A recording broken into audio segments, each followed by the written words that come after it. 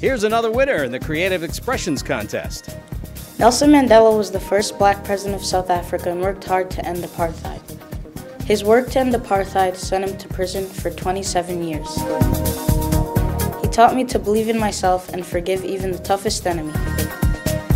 Nelson Mandela's actions have touched the hearts of many people in many ways. Benjamin Banneker was a scientist, mathematician, astronomer, abolitionist, and inventor.